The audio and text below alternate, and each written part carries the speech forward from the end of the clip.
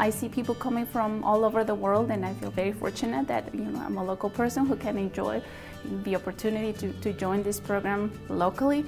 And again, just feel very fortunate to have this resource here at the university, working with different state agencies and different people who provide services to tribal communities. I do see a huge need for education, given the very heavy load that I carry as somebody who wears a university hat.